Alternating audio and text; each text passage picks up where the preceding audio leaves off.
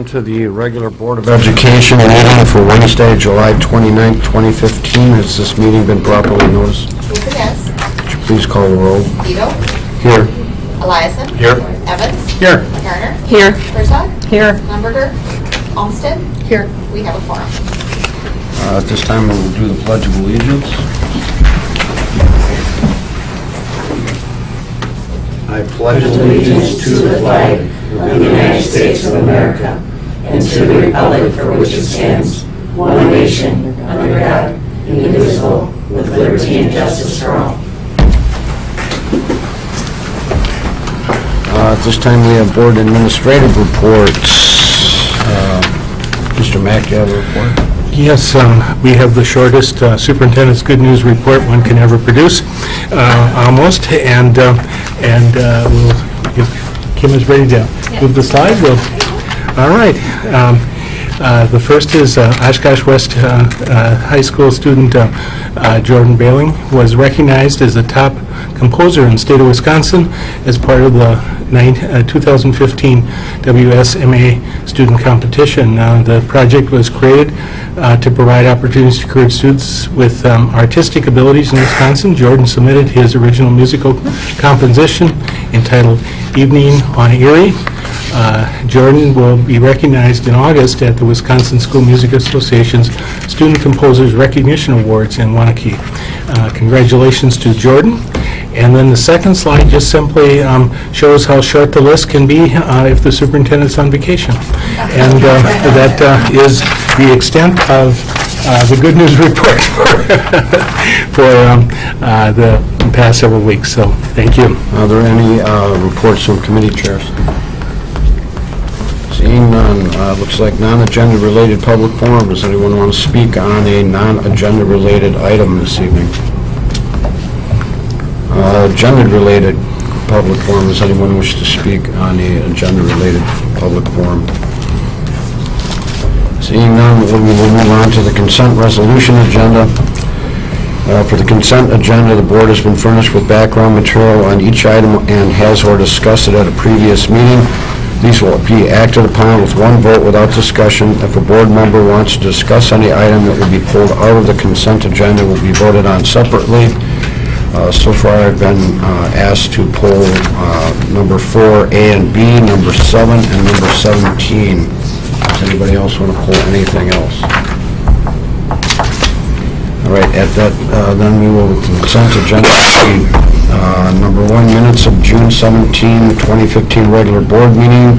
Number 2, minutes of June 17, 2015 executive session of regular board meeting. Number 3, bills payable.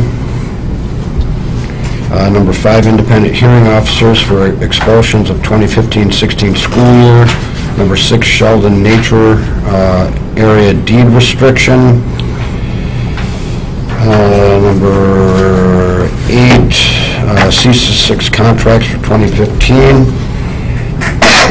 Number 9, tentative agreement with the Non-Teaching Employees Association, tentative agreement with the Oshkosh Education Association, the OEA. Tentative agreement with the Oshkosh Paraprofessional Education Association, OEA. One-step and longevity movement for eligible non-teaching employee association, NTEA. One-step movement for eligible Oshkosh Paraprofessional Association, OPEA. A wage increase, one-step and longevity movement for for eligible food service employees. I would like to pull number 15. Number 16, administration compensation for 2015-16, and number 18, district level movement for eligible professional educators. So moved. Second. Would you call the roll, please? Evans? Yes. Evans, aye. Garner? Aye. Garner, aye. Herzog? Aye. Herzog, aye. Lumberger? Olmsted? Aye. Olmsted, aye. Vito? Aye. Vito, aye. Eliason? Aye. Eliason, aye. Motion carried.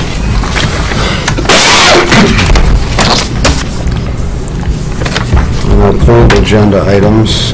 Number 4, A, be it resolved, the Oshkosh Area School District Board of Education approve the appointments, temporary appointments, resignations, retirements, and salary schedule as filed with the Secretary of the Board of Education. So moved. I had asked that this one be pulled in keeping with the spirit of our first strategic goal, in which we recognize the contributions of our teachers, and using a definition of the word teacher to be a very broad one, to include custodians and maintenance staff and paraprofessionals and secretaries and teachers and administrators. I asked that this be pulled because I wanted to be able to thank those who have contributed to the growth and development of our students, and whose resignations and retirements will be acted on through this resolution, and also to welcome those who are joining the district who will be appointed tonight. Thank you. Any other discussion? Hearing none, would you call the roll, please? Garner. Aye. Garner, aye. Herzog. Aye. Herzog, aye. Lumberger. Olmsted. Aye. Olmsted, aye. Vito. Aye. Vito, aye. Eliason. Aye. Eliason, aye. Evans. Aye. Evans, aye. Motion carried. Resolution 4B, be it resolved that the Oshkosh Area School District Board of Education approve the appointments and salary schedule as filed with the Secretary of the Board of Education. So moved. Discussion. I had also asked that this one be pulled. Since I joined the board, I've made an effort to become a better board member, and one of the ways that I've sought to do that is to attend many of the workshops and conferences of the Wisconsin Association of School Boards. And I appreciate the work that that staff does in providing a focus for newer school board members in terms of defining our roles. And one of those is that our main responsibility is the hiring and oversight of the superintendent. And a second major role has to do with policy, establishing policy and then making sure it's implemented. And the reason I had asked that this one be pulled is not because I have any issue with the individuals involved in joining the administrative ranks, but I do have a question regarding the following of policy in this regard. Policy 220 addresses administrator hiring, and it has a sentence in there stating that applicants for administrative positions shall be screened, interviewed, and recommended for employment in accordance with Rule 220, administrator hiring procedure. That procedure goes on to define two committees and the makeup of those two committees for administrator vacancies. And based on information I've received, it does not appear that this policy was followed.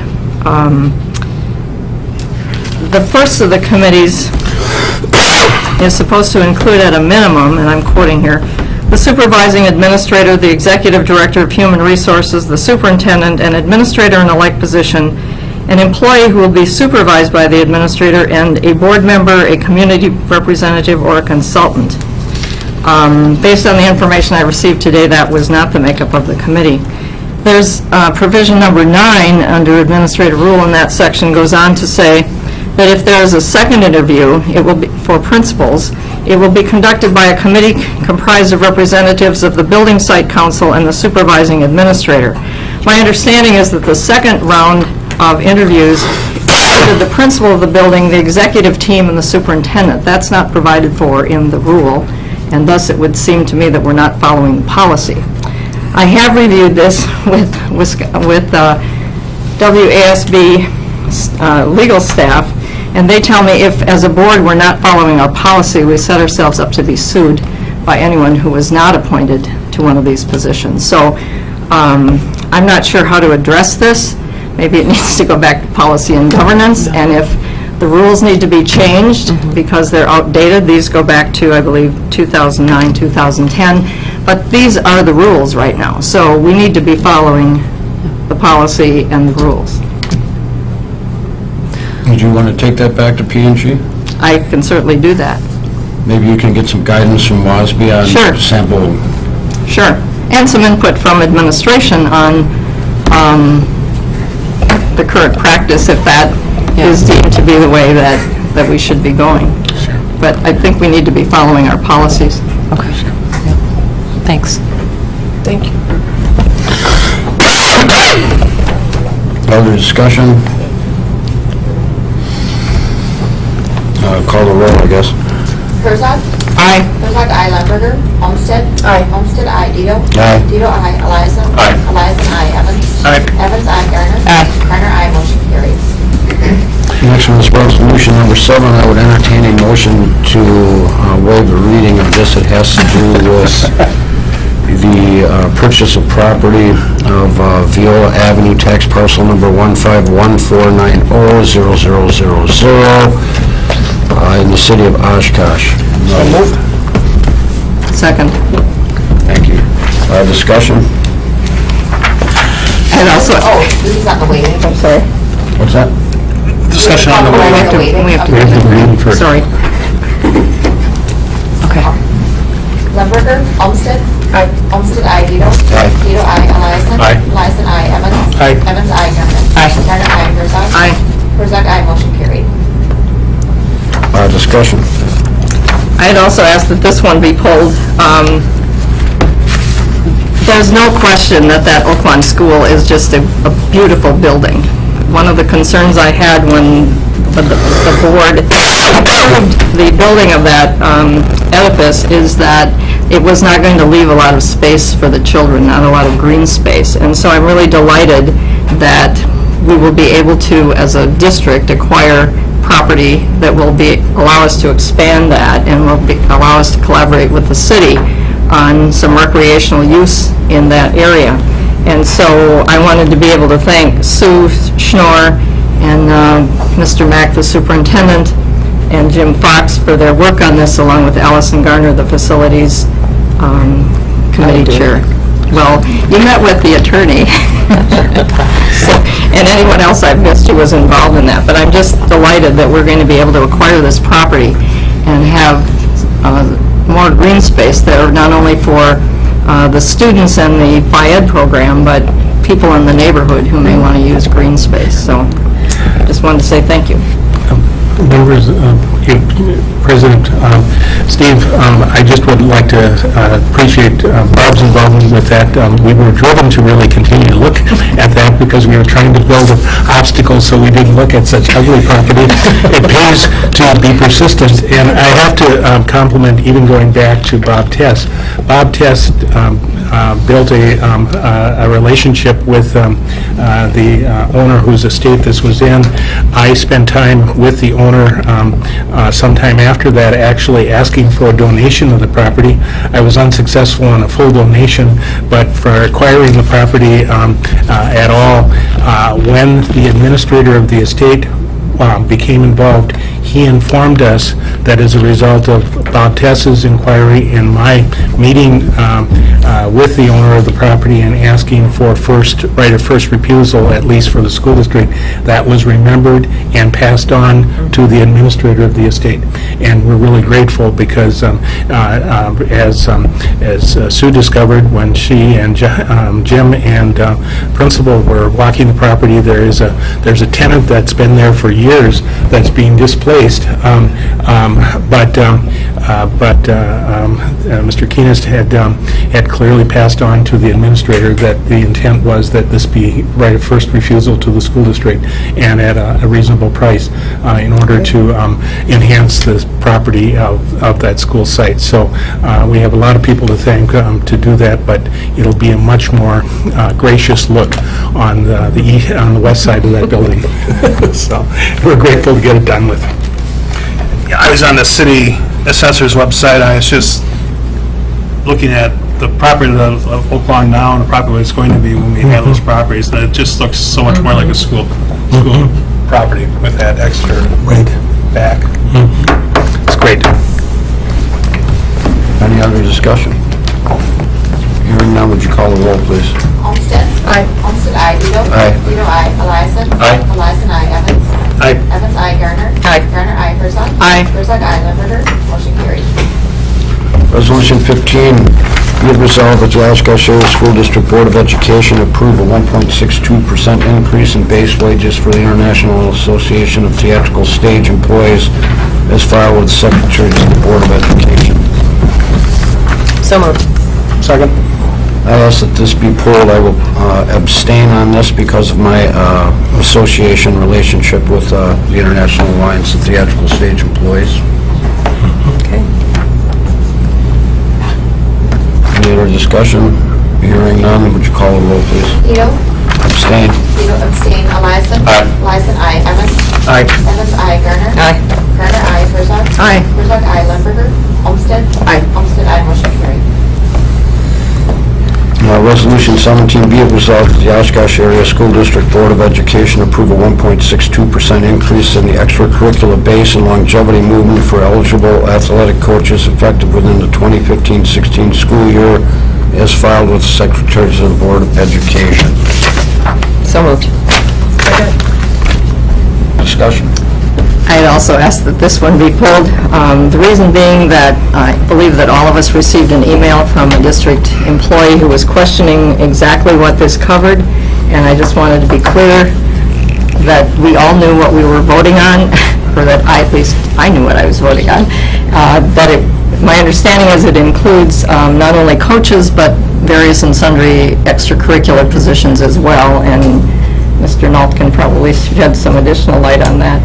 Well, I can't remember the exact positions, we're talking like drama and newspaper and forensics and yearbook and those types of extracurricular activities. And in the communication that I sent to you and I sent to that employee, it included all those extracurriculars. So they're all linked to that base. So when that base moves, their salary moves a little bit. Thank you for clarifying that. Sure. Under discussion? Hearing none, would you please call the roll? Eliason. Aye. Eliason, aye. Evans. Aye. Evans, aye. Garner. Aye. Garner, aye. Herzog. Aye. Herzog, aye. Limburger. Olmsted. Aye. Olmsted, aye. Vito. Aye. Vito, aye. Motion carried. Now, request for future agenda items. Hearing none, announcements. Yes, I would like to, if possible, to have Dr. Jones introduce our two new assistant principals at West High School. Our first assistant principal at West High School is Rebecca Montour. Hi. And our second one is Renee Bungie, also at West High School. So we have two new APs at West High School. Okay. Congratulations. Welcome.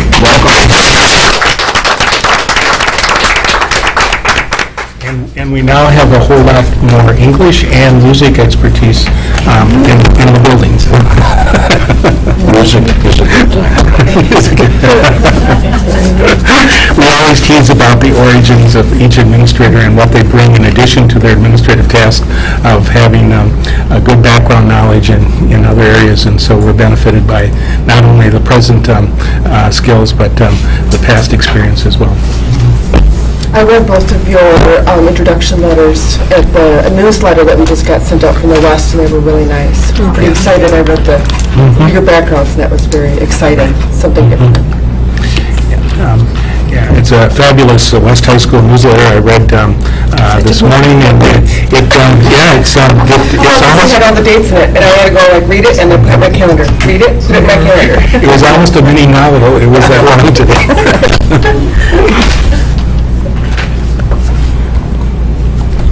Any other announcements?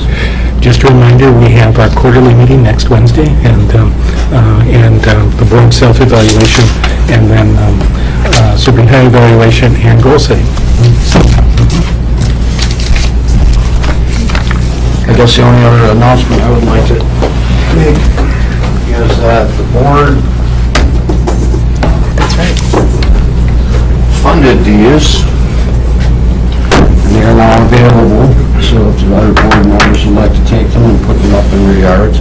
Actually, it was Friends of the Board, right? Friends of the board. No tax dollars. No tax dollars. The board itself bought these from about 150 signs. Our intent is to give them out to the PTOs and have them disperse them to people that might want to put them up, so.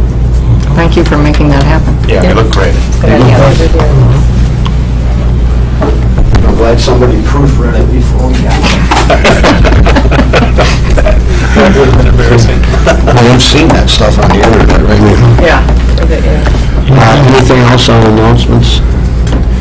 Adjourn to executive session, considering the disciplinary data of specific persons, 19.851F Wisconsin statutes. A, review expulsion recommendation for expulsion hearing officer for a high school student who, one, engaged in conduct while at school or while under the supervision of a school authority which endangered the property, health, or safety of others at school, and two, repeated refusal or neglect to obey school rules 120.13C of Wisconsin statutes. So moved.